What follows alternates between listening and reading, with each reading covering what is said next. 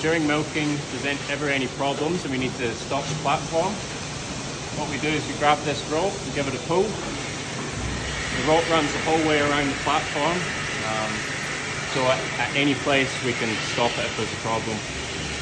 We obviously then go fix the problem, and then we can start the platform up again. If the platform stopped and you don't know why, don't try and restart it, because there could be something happening on the other side of the dairy that you don't know about.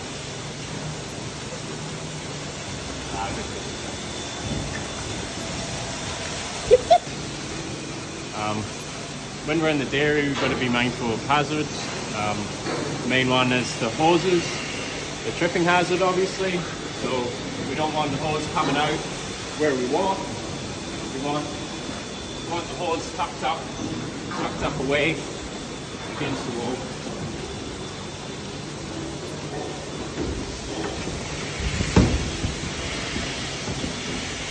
Like that. When we're cupping on cows, we've got to be careful.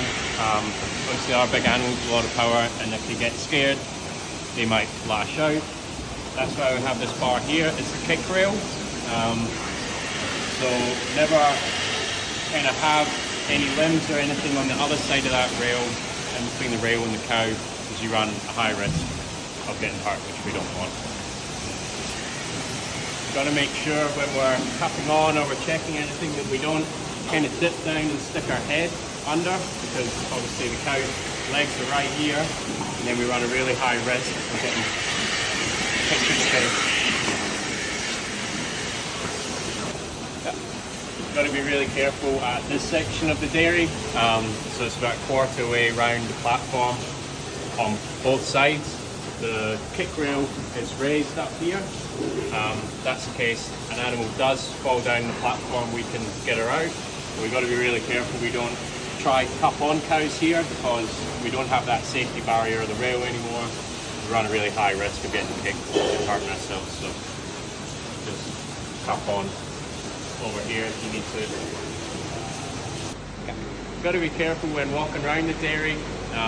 Obviously all the concrete's wet, you can get a bit of mold build up, you can get a bit of poo on the floor, so be mindful where you're stepping, and yeah, keep up your jobs.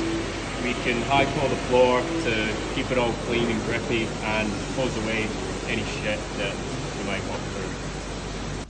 Alright, we've got to be really cautious when we're in the yard. Obviously there's 1,000 cows here. We do have to walk past them. Always try keep over an arm's distance away from the cows, and remain really calm.